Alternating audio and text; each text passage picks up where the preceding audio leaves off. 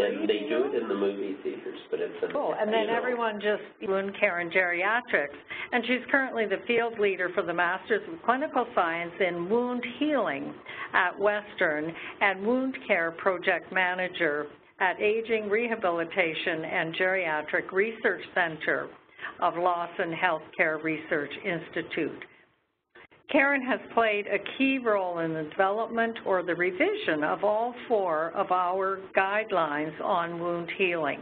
And she has published several articles and book chapters on wound healing and been a very active presenter and at our events and at many wound care conferences.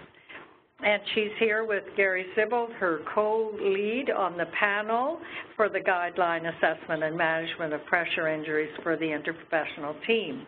And Gary, no stranger to the whole area of wound healing, is a dermatologist and internist with a special interest in wound care and education.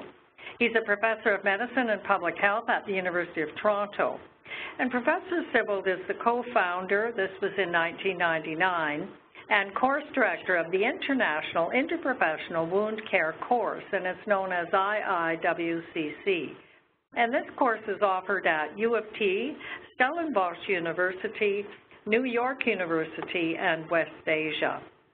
He's also a director of the Masters of Science in Community Health for Prevention and Wound Care at the Della Lana School of Public Health at the University of Toronto. So we're very fortunate today to have these very knowledgeable and engaged presenters who are so passionate about wound care. Now, today's agenda, we're going to start with an overview of the RNAO Best Practice Guideline Program to make sure this is in context. And then we will move into talking more specifically about the guideline. And there we will cover purpose and scope. What are the specific changes to the new edition with this Best Practice Guideline release? And we'll talk about the guideline development process and then provide a summary of the recommendations. And as you know, if you know about the RNAO guidelines, these recommendations always focus on practice, education, system organization, and policy.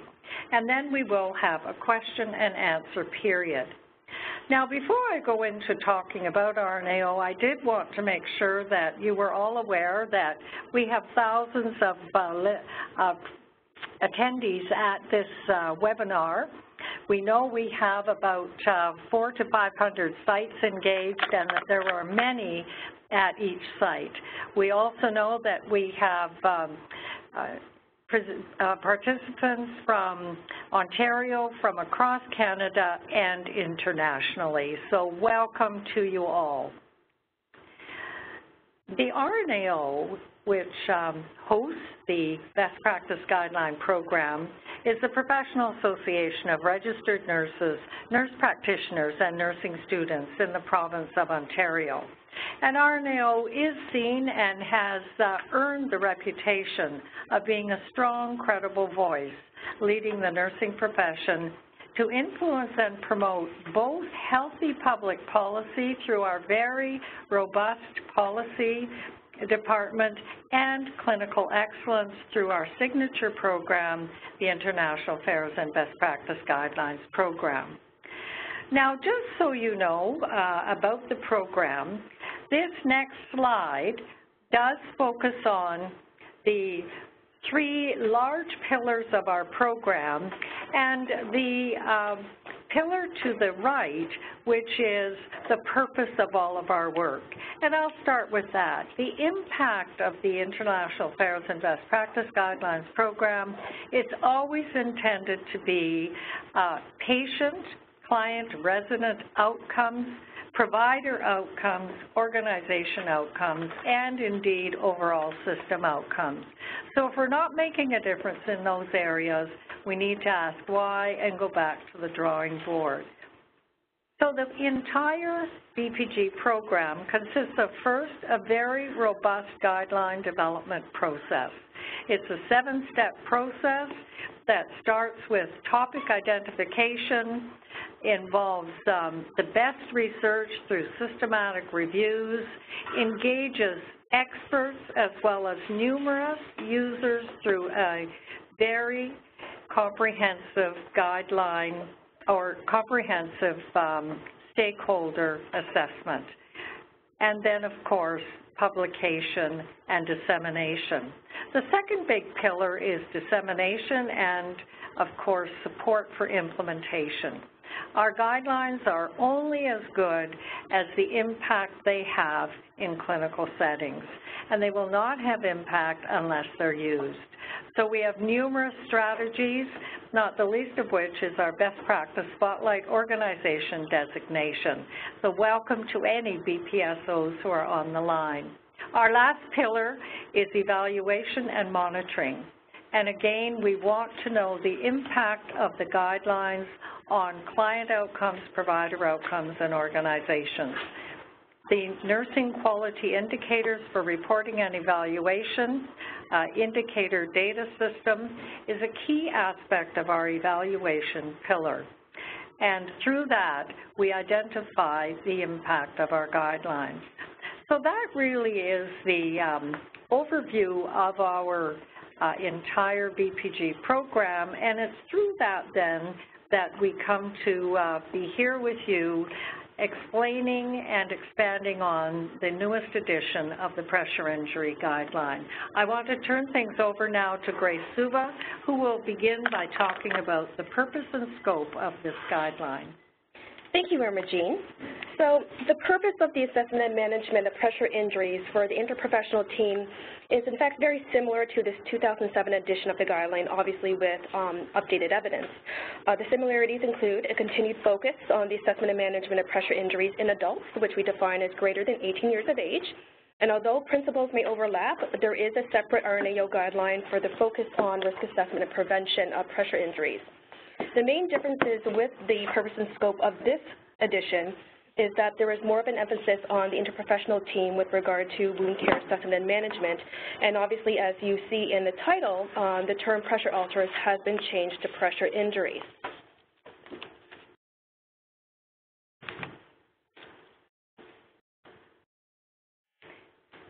So, what is a pressure injury? Let me just go back to slide here. So the National Pressure Ulcer Advisory Panel states that a pressure injury refers to localized damage to the skin and or underlying soft tissue, usually over a bony prominence or related to a medical or other device. So you will see in the definition, NPWP now states that medical or other devices can also cause pressure injuries. The definition also states that a pressure injury is present as intact skin or as an open ulcer. So previously, in the previous definition, only open ulcers were mentioned in the definition, but the most recent definition of pressure injuries now reflect damage to open as well as intact skin. And this better aligns with the inclusion of stage 1 as well as deep tissue injury stages or categorizations as per the National Pressure Ulcer Advisory Panel staging system, which we'll talk about in more detail a bit later. The definition also states that a pressure injury is the result of intense and prolonged pressure or pressure in combination with shear. So as you will see, there is an emphasis on pressure and shear in this definition, and friction is no longer mentioned because friction is part of shear. And lastly, the definition adds that a pressure injury is affected by microclimate, nutrition, perfusion, comorbidities, and the condition of the soft tissue, which we discuss in terms of the guideline recommendations.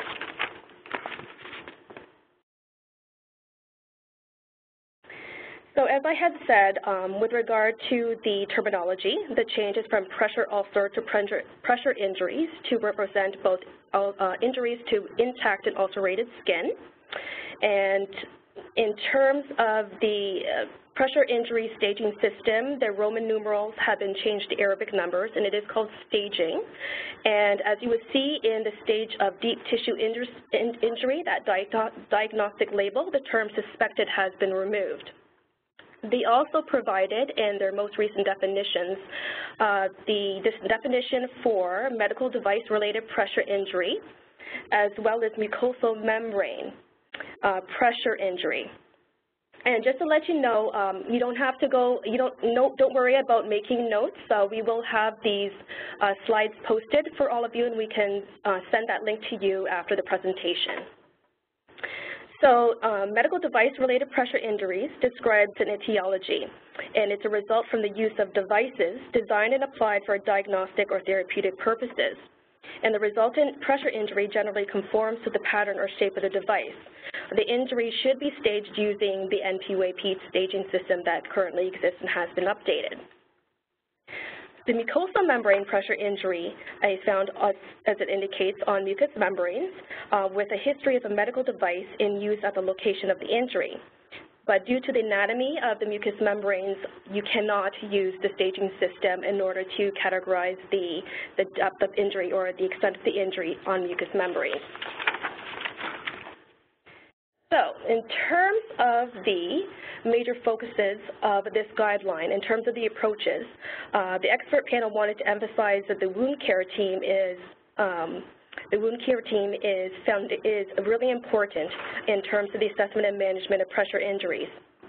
And they wanted to also acknowledge, in collaboration with the interprofessional team, who could be PTs, OTs, physicians, dietitians, that's not an inclusive list, that it's also important to collaborate with the person and the person's circle of care. In this guideline, the person's circle of care refers to paid and unpaid caregivers, such as PSWs, DSWs, primary caregivers, substitute decision makers, families, and friends. What's also important in this guideline, and I'm just going to flip the slide here, is a person and family-centered approach to this guideline as well.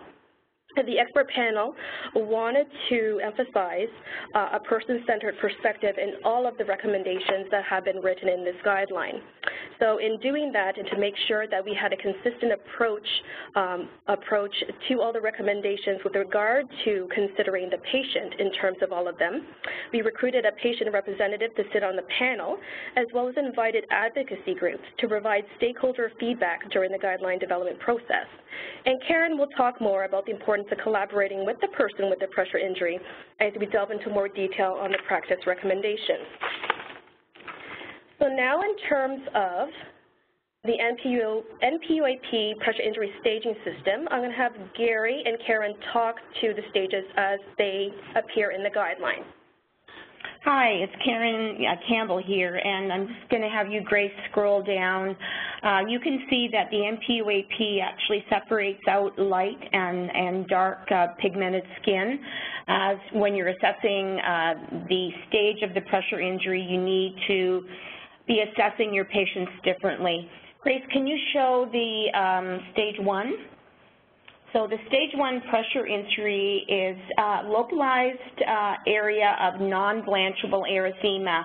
And if you actually look and go on the NPUAP website, it shows you what that non-blanchable or blanchable erythema looks like. It will appear differently in darkly pigmented skin, and sometimes blanchable erythema is also associated with changes in sensation, temperature, and or firmness of the tissue. Anything that looks purple or maroon would be a deep tissue injury, so it's not a stage 1. Can you move on to stage 2 pressure injury? So this is partial thickness skin loss.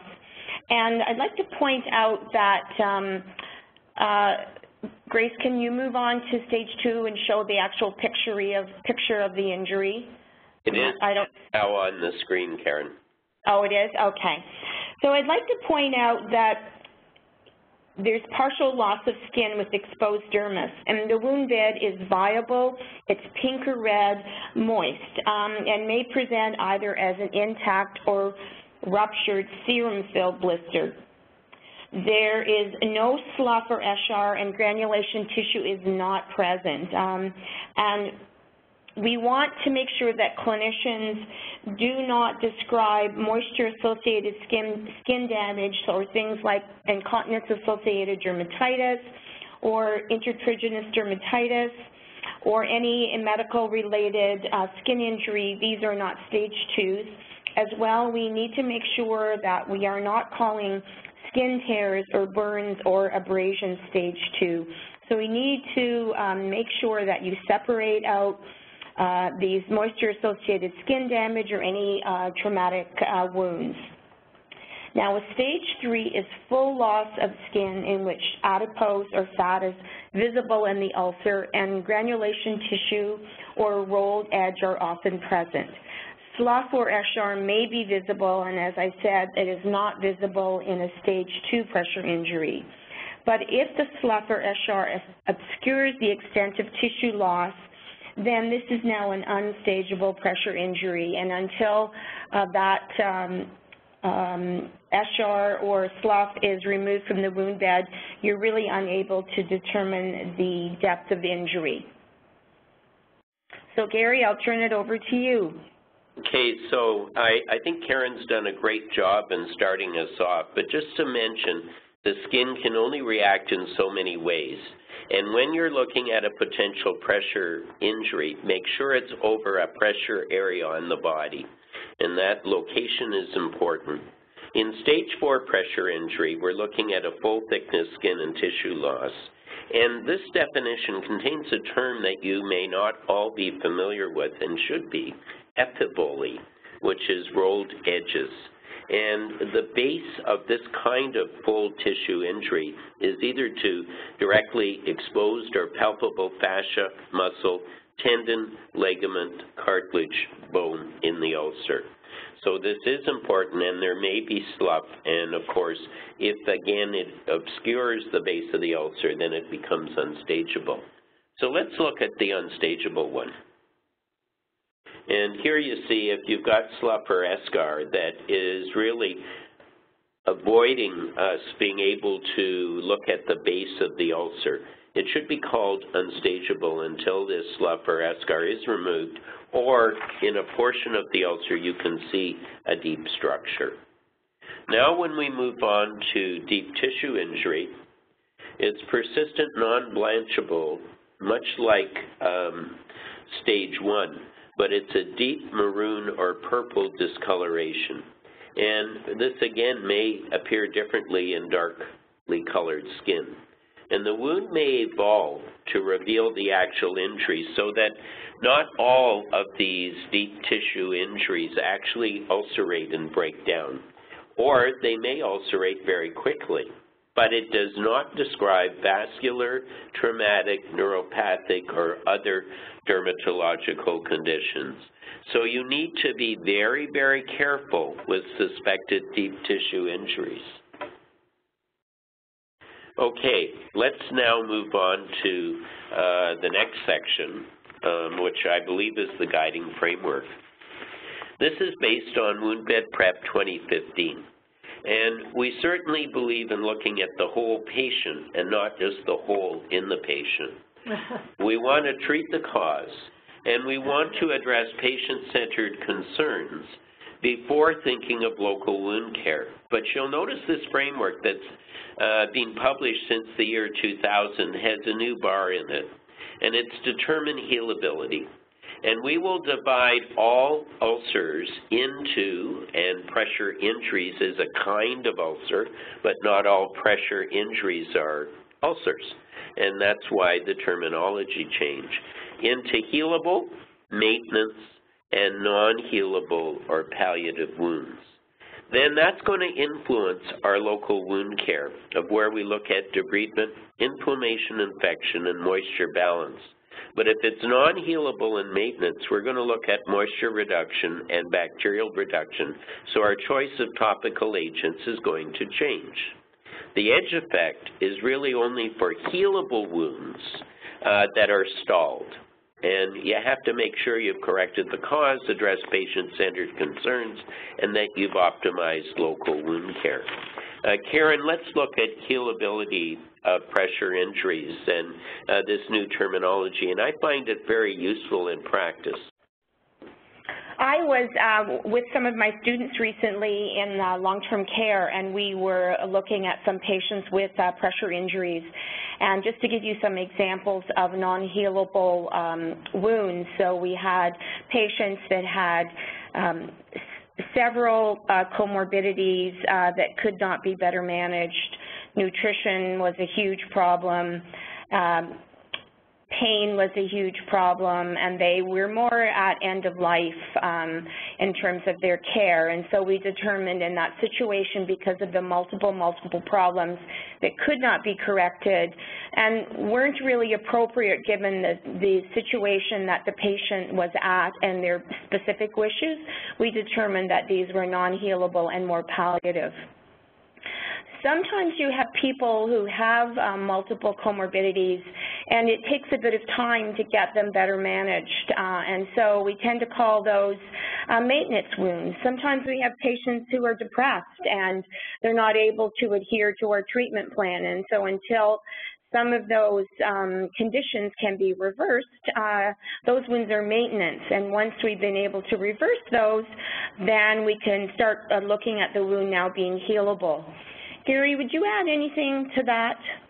I think the healable wound, we want adequate blood supply to heal, and we need to correct the cause. And, you know, in the series we've had so far, mostly leg and foot ulcers, 70% are healable, 25% are maintenance, and 5% are non-healable. And that's a useful figure to keep in your head, but I think we should move on. Okay, so just in the interest of time, all I'm going to say about the guideline development process, it is a rigorous process that we go through in order to take only the, the best evidence that is available in order to support or help support the guideline recommendations. And that the final recommendations that we have come up with are 25 practice recommendations, 2 education recommendations, and 2 system organization and policy recommendations. So now I'm going to quickly pass it on to Karen and Gary to delve into the practice recommendations in more detail. Hi, folks. So I was talking a little bit about this when we were discussing healability, and I would really like to stress the need for a comprehensive assessment. So you need to conduct a very thorough health history, including a psychosocial history, and actually do a physical exam. And that's looking at all systems. And the reason that is so important is that you need to look at all of the comorbidities that are modifiable. I'm going to speak later to pressure and shear and nutrition, but I'm talking about things like diabetes, cancer, congestive heart failure, depression, and stressing how important it is to identify them. Are they being managed as well as they can be? Could they be better improved? And often they can be. What I find is that I hear sometimes stories that the patient's non-adherent or doesn't have motivation.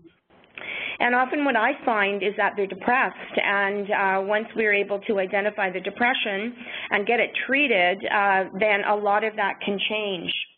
But when you have a patient with a pressure injury, they are also at risk to develop another pressure injury. So you have to keep your risk assessment in the forefront. You have to know that although you're treating maybe an ulcer on their sacrum, you want to prevent ulcers or injuries on their heels, on their elbows, and so on. And lastly, when you're looking at assessment, I would like to just point out that there are validated assessment tools, and the one that I'd like to point out to you is the PUSH tool. The reason that I like to talk about the PUSH tool is that it is easy to use and easy to implement in most healthcare settings. So I'll just move on to the next slide. Okay, in this next slide, we're looking at recommendation 1.4 that's new, assessing signs and symptom of infection. And you can find more detail in the appendixes, and certainly the RNAO does not endorse one enabler over another, but you have to think of what you can treat topically as being critical colonization or the surface, and it's like a thin layer of soup in a soup bowl, and the deep and surrounding infection is the soup bowl. And in the one mnemonic I have been known for, there are 4 criteria in the side of the bowl and 3 on the bottom. And it's very important that it's not just cellulitis that indicates infection and needing systemic therapy. Recommendation 1.5, screen all persons for the risk of malnutrition. Determine nutritional status of all persons at risk for malnutrition and perform a comprehensive nutrition assessment. 3 things. There are 3 stages to nutrition assessment. First is the screen for risk of malnutrition. And the Canadian Nutrition Screening Tool, and again the RNAO does not endorse one tool over another, has 2 very simple questions, and you should really look at this. The first question is, have you lost weight in the past 6 months without trying to lose weight? And the second, have you been eating less than usual for more than a week? And if they answer yes to both of these questions, you really need to go on to determine the nutritional situation, and in selected patients, you need a comprehensive nutrition assessment. And then you'll see in 1.6, assess for pressure injury pain. This is extremely important. You know, in the 90s, surveys showed that patients considered pain number 1, and healthcare professionals considered it number 5 or 6. Is the pain coming from your local wound care, debridement, or is it coming from the cause of the wound between dressing changes or procedures? And that there are 2 kinds of pain, nociceptive and neuropathic. And you need to realize that wound-associated pain is both. And the treatments are different, and so that it's important for you to pay attention to this. Alrighty, so the next recommendation talks about conducting a mobility and support surface assessment, and this is really when your OT and PT can be of great help. But what I would also like to point out is you need to actually do that again whenever there's a significant change in the person's medical condition. And I'd just like to point out some examples using medically frail people who are either at home, in long-term care, or who often are admitted to hospital when there's been a change in their health status. So when they get the flu, a pneumonia, or even a UTI, it's often enough to just tip them over the balance from being mobile and being able to turn in bed to becoming bed and chair bound. And now they're not eating well because they're not feeling well. And now you have someone who may have been at lower risk, who now is at higher risk, and they already have a pressure injury. In my own personal life, my husband recently passed away and went through a year where he was quite sick with acute leukemia. And I saw he went from being a marathon runner to a person who was quite medically frail, even though he was not elderly. And it often didn't take much to tip him over the edge and for his skin to become very vulnerable. I'm going to turn it over to Gary. Yeah, and we're going to give you some new information on vascular assessment of the lower extremity of all persons with pressure injuries on initial examination, and particularly this applies to heel ulcers. And on the next slide, or heel injuries, palpable pulse, if you can feel the dorsalis pedis or posterior tibial, you've got 80 millimeters of mercury. An ankle brachial pressure index is greater than 0.5, or you'll notice this upper limit for calcified vessels a little bit higher now, 1.3. So if it's in this range, then you've probably got healability. Transcutaneous oxygen is not universally available, but in hyperbaric units, it measures the sum total of the large vessels, the small vessels, the amount of edema in the skin, and the temperature of the skin. It should be greater than 30, but you need greater than 40 for normality or regular healing. Greater than 30, you may heal, but it'll be delayed. Toe pressures. The artery in the large toe never gets calcified all the way around, and you want a pressure of 55 millimeters of mercury or greater. One of our problems is elderly population, especially people with diabetes, have calcified vessels, so that your ankle brachial pressure index is not reliable. And I'm going to introduce here an audible handheld Doppler, and whether it's biphasic or triphasic. So on the next slide, we have published a paper with the help of an international vascular surgeon, Dieter Meyer, in a high-ranking vascular surgery journal. And we looked at audible Doppler signals, and monophasic is biphasic is and triphasic is and we can easily distinguish these, and a specificity for no peripheral vascular disease for the posterior tibial was 98.6 and the dorsalis pedis 97.8. It does not, as sensitivity, identify the vascular disease. You need the full vascular assessment in the lab, but it's got great positive and negative predictive value. So you may want to look at this article, and it certainly simplified our practice and allowed us to really have an onset of treatment maneuvers like compression or controlling leg edema, which can influence pressure injuries on the heel much more quickly with safety. Alrighty, I'd like to talk a little bit about the interprofessional team. The expert panel, and I think all of us who are clinicians on that panel felt strongly that you need a complete interprofessional team to care for people with pressure injuries. We need OTs, PTs, MDs, physicians, nurses. We need social work, psychology, whoever you have in your area to help with some of the psychosocial aspects of care of our patients. And I'd also like to point out that the person actually with the injury is at the center of that team. And so often we think of the interprofessional team as being professionals, but the person with the injury and or their circle of care, they're at the very center of that care. So when we develop our pressure injury care plan, it has to be in collaboration with that person. We have to consider their goals. Their goals of care may not be wound healing. Their goals of care may be being able to take care of their children or to visit their grandchildren.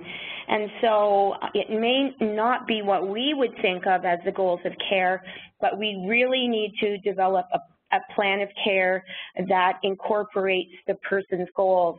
Again, I lived through this personally recently, and I know how important this is.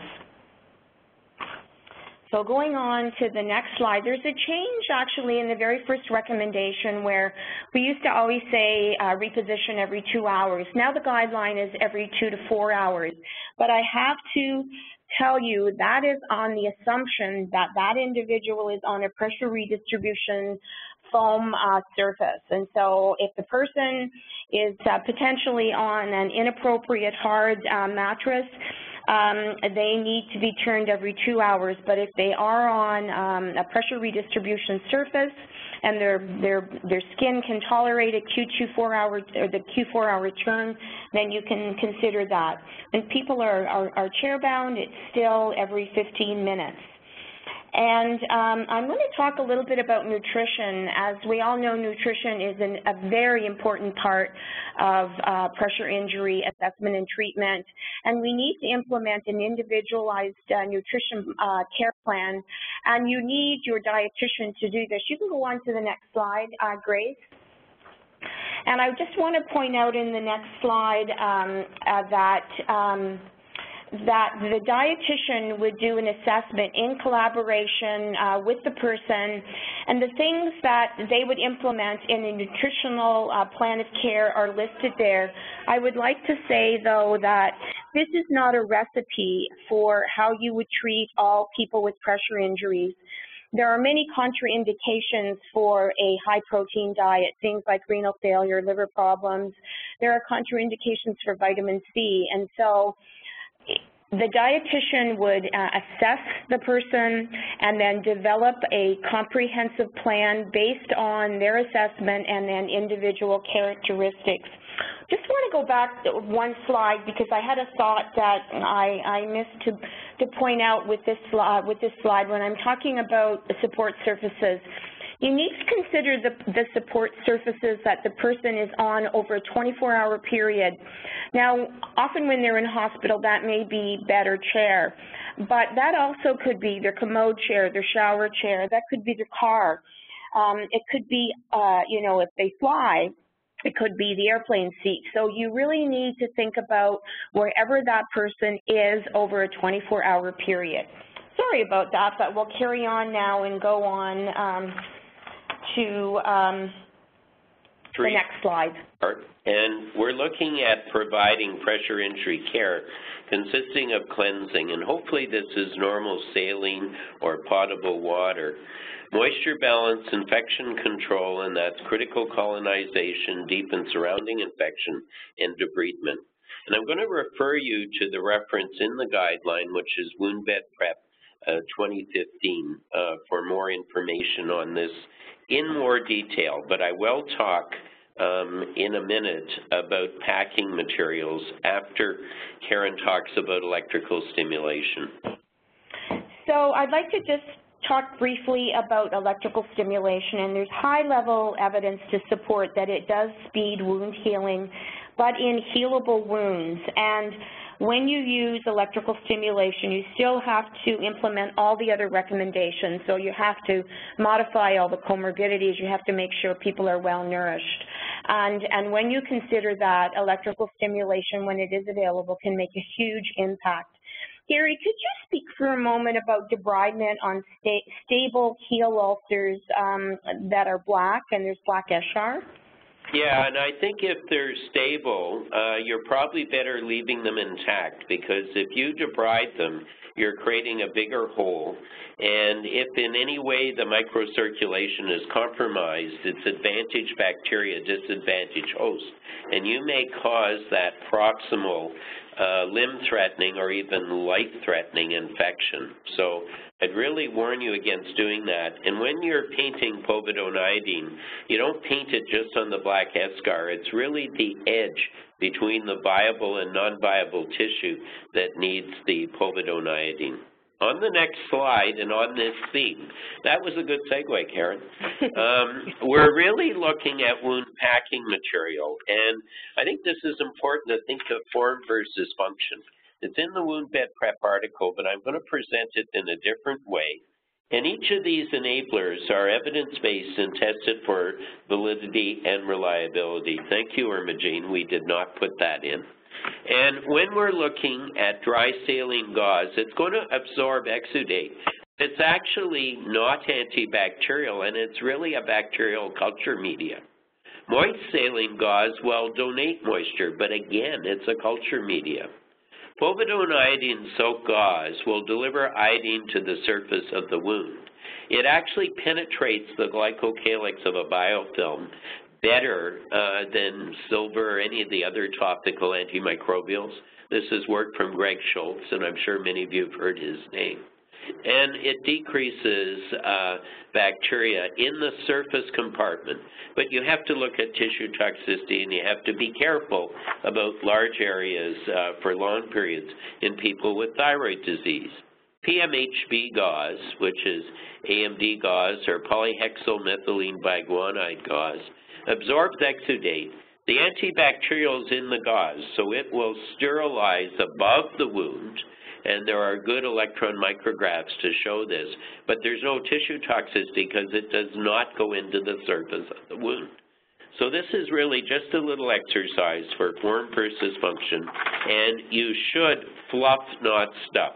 If you stuff that packing in, you're going to create pressure on the edges of the injury. And if you create pressure on the edges, you could very well do damage. Just like pushing in a lot of irrigation fluid, you don't get it back, or you might cause damage on the wall. Okay, Karen. So if people are considering laser therapy, stop that practice right away. There is evidence for ultrasound, ultraviolet, and electromagnetic therapy. Also, I'd like to point out here that we do not use negative pressure wound therapy to heal pressure injuries, but they can be used in exceptional circumstances for stage 3 and stage 4 pressure injuries, for quality of life, sometimes to bridge to surgery, and sometimes when managing large volumes of exudate when people are at home so that they don't need to have frequent dressing changes. So moving on to the next slide, just like to point out that people are always changing. So we as human beings are constantly evolving. So should your assessment, so should your risk assessment, and so should your evaluation of that person. The wound could be getting better, and we need to then change our plan of care as the wound evolves. The person also could develop, as I said earlier, a flu, a pneumonia, or even a UTI. And their health status, if they're medically frail, that can make a huge change in terms of their risk. Moving on to the next slide. Okay, so we're on to education recommendations. And the best education is interactive, longitudinal, based on day-to-day practice, situational, so it's really at the bedside. It's interprofessional with doctor, nurse, and allied health. And it has enablers and reinforcers for practice. Enablers, look at your whole list of enablers within the guideline. Reinforcing, you need a colleague with more knowledge or who is expert in an area when the first time you try something new and it doesn't work. But this all needs to be tied into the healthcare system. So we as clinicians, I think we have to advocate within our organizations to obtain resources to provide best practice within our workplaces. Talk to your manager, write a business plan, take on a leadership role. There are groups like RNAO, the Canadian Association of Wound Care, the Ontario Wound Care Interest Group, who are out there lobbying and advocating for us. Join these groups, volunteer your time, because they all work on volunteer work. So volunteer your time, and that's how I think we as clinicians who are practicing in the field can move this agenda forward at a macro and at a micro level. Okay, so thank you very much, Karen and Gary, for that fabulous talk on the guideline recommendations. I'd now like to open the floor to the audience for any questions that you may have. We have about 10 minutes to field any questions for Gary or Karen or myself or Irma Jean. And we see Bonnie Kearns has asked us that she worked in Afghanistan for 6 months, saw many pressure ulcers packed with either honey or sugar and covered, but the family had to stay awake all night making sure the rats didn't come for the sugar. You need to be careful with these modalities because when they're hyperosmolar, they're antibacterial, but as soon as they get diluted with wound exudate, they become bacterial food. And when you start smelling these wounds, it's really dangerous. And, you know, you're much better coating the wound with povidone iodine and then maybe using these as an osmotic agent. But, you know, even better things than this are coating a wound with povidone iodine and putting KY jelly in the wound. And there is in vitro evidence that KY jelly is a very good hydrogel. Karen, do you want to tackle zinc supplementation, have a role to play in the healing of wounds? That's a great question. It's very controversial, and the panel felt that there just wasn't enough evidence to support that at this time, but very good question. And I'll add to that, the zinc deficiency state in dermatology, we always have big terms so nobody knows what we're talking about, but it's acrodermatitis enteropathica. And if somebody's really deficient in zinc, and it's not usually the limiting factor in wound care, they get a rash like a baboon's around their bum and in their groin, but also around the mouth. That's very characteristic of this. And this is usually young children with congenital zinc deficiency. Why is laser therapy not recommended, Karen? And I want to add my 2 cents in this too. There's no evidence, you know, good question. I actually see advertisements in my local newspaper for people offering, you know, laser treatment to basically cure everything, and so stop that practice. There are other modalities such as electrical stimulation, which has very high level evidence. UVC has, you know, evidence. Ultrasound has evidence. And so let's go after adjunctive therapies that have the evidence and have been tested and trialed with eSIM. There is like systematic reviews that show that it works. Yeah, and I think, you know, there are over 10 random controlled trials. The problem with laser is that, you know, if you have too high a voltage, and you can actually cause a lot of harm and actually cause necrosis of the skin. And, you know, it really depends on the kind of laser, the stage of the wound, the depth of the signal. And, you know, there's much more chance of causing damage than really coming out with a successful outcome. Lasers are always so sexy, but always so dangerous, and I would really avoid that. I do see an easy one up there about posting the Canadian Nutrition Screening Tool. Thanks, please. Post the reference. Well, all you have to do is go to Appendix M in your guideline, and it is right there for you, and it is listed in the guideline. And it really is a nice little gem of a tool for you to look at. Karen, Whirlpool has come up here, and I think that Whirlpool therapy is interesting, but one of the problems is contamination. And very hard to get MRSA and some VRE and some bad organisms. So you're going into a whirlpool with bacterial soup. And that bacteria is then spreading to every other open area, crevice, etc., that might be in the whirlpool. So even in the U.S., where, you know, a lot of physiotherapy departments were using this extensively, and certainly part of burn therapy, it does present several infection control dilemmas, and there are much better ways to do similar things with compresses if you're trying to add moisture to the wound surface, or soaks, where you're trying, by coagulating protein, to actually saturate the wound. So I don't think Whirlpool, except in very exceptional circumstances, is going to work. There's a great question for the RNAO. What is the plan for guideline dissemination, and can we help? Grace, this is... Excellent. Well, actually, the webinar is one dissemination strategy. We also have the Wound Care Institute that's coming up late February, early March, which we base the curriculum on the guidelines, and of course we'll be using the pressure injury guideline, the latest edition, in terms of providing more information and as well as some clinical practice when it comes to the assessment and management and prevention of pressure injuries. Karen is actually one of the expert co-facilitators of that event. If you're interested in attending, just let us know. Also, in terms of the dissemination, there have been many hard copies that have been circulated to major organizations and endorsers for the guidelines. So, for example, CAET and Canadian Patient Safety Institute, as well as the Canadian Association for Wound Care. So they will also will be endorsing or have been endorsing that information and been circulating information with regard to any events that are going on.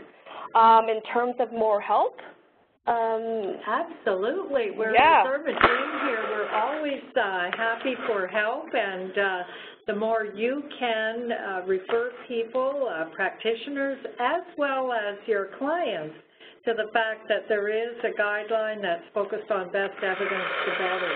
And one area I should mention is we will certainly be in full force at the Canadian Association of Wound Care Conference in November, and absolutely we'll be having copies of the guideline available. And we are out at many other events with this guideline, and it's always available, freely downloadable on the website.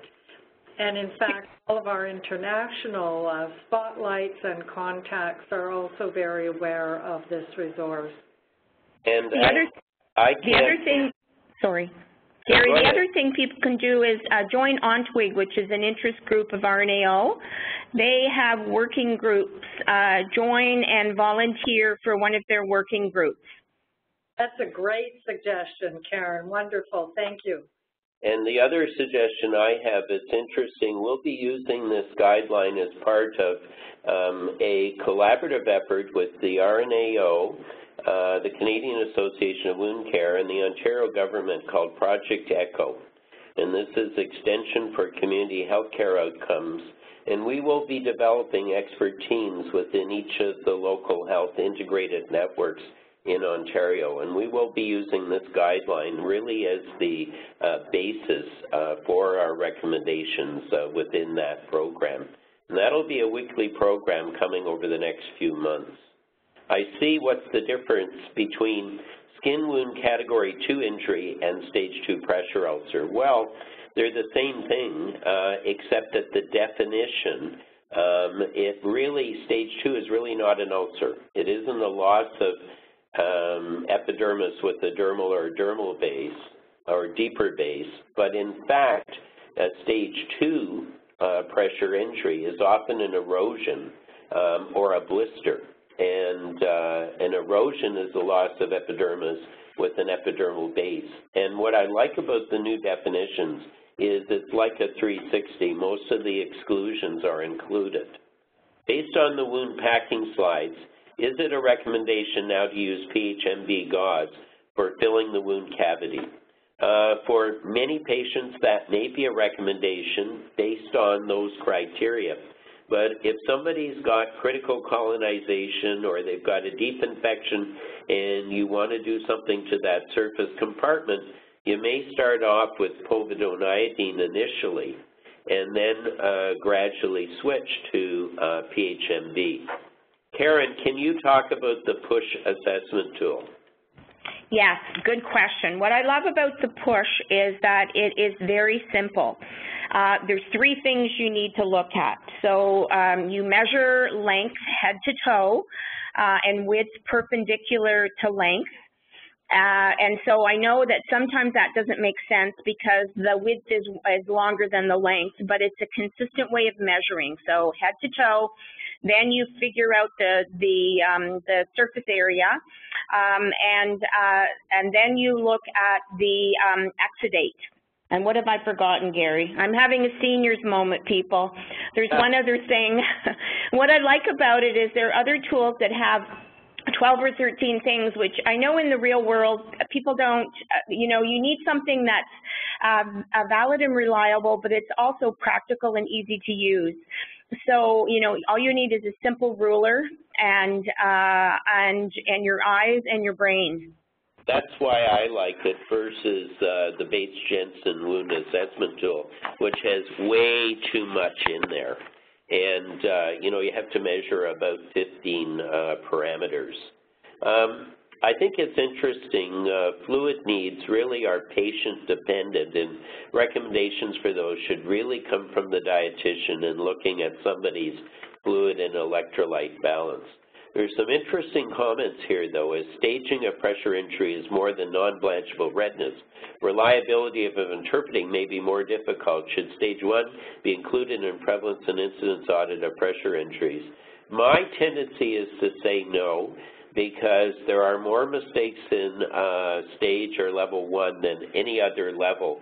So I rely more on stage 2 to stage 4 studies than including stage 1. And stage 2 usually comes from the outside in. And the real pressure injuries arise from a deep tissue injury and, if you like, level or stage 3 and 4. And so even stage 2, if it's included in the figures, may need to be separated. Karen, I'm sure you've got an opinion on this one. Oh, I do. And my opinion is different than Gary. So you can see that there is no 100% consensus on this. Some parts of the world have not, they have gotten rid of stage 1. I assess stage 1, but I use the clear device so that you can actually see, because I find the finger method not very reliable. But I think you may see in a few years a change. Right now we still have that listed as a pressure injury, but 10 years down the road, I'm not sure what's going to happen. As the science evolves, as we all evolve, then we may see changes. But very good question and comment. Okay, how do you measure pressure in the feet and toes? This is the last one. Okay. It's really important when dorsalis pedis, if you can feel the pulse, it's 80, or posterior tibial, it's roughly 80 millimeters of mercury or more. For the toe pressure, it's a special device, and some of the new portable Dopplers have this special device. And if you figure out what's roughly the diameter of a large toe, it's where the device first originated from, but I probably won't tell you what the name of it is, but it's part of the male anatomy. And so that's really how that is measured. And when you're looking at surgical intervention and consults for surgery, just make sure you've optimized everything else and it's healable. Otherwise, it's not really good. But I'm going to turn this back over to Grace. Just to say on surgery, if you don't have rehab at the other end, 75% of them break down. And this is a very complicated surgery in which patients have to be prepared for 6 or 8 weeks rehab on the other end. And it's level 3 and level 4 ulcers. Okay, fantastic. I see that there are many more questions, but we're running out of time. But if you see on your screen, you have Erica D'Souza's email, and Gary and Karen will be available to answer a few more questions after today if you email Erica. And as well, the questions that haven't been answered on this webinar today, we'll definitely collate them and have Gary and Karen answer them, and I'll post that documentation on the guideline website. So this will be the sort of the guideline webpage where you can access the PDF version of the guideline as well as the related documents such as the archived webinar from today as well as the question and answer documentation that I will be preparing in the near future. And you can also buy a hard copy that's available to order by contacting us. As I said, there's additional RNAO resources.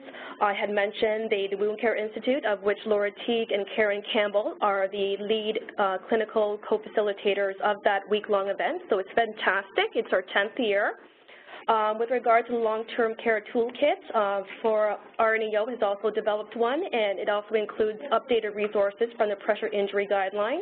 There's also a health education fact sheet associated with the guideline as well as a recommendation comparison chart.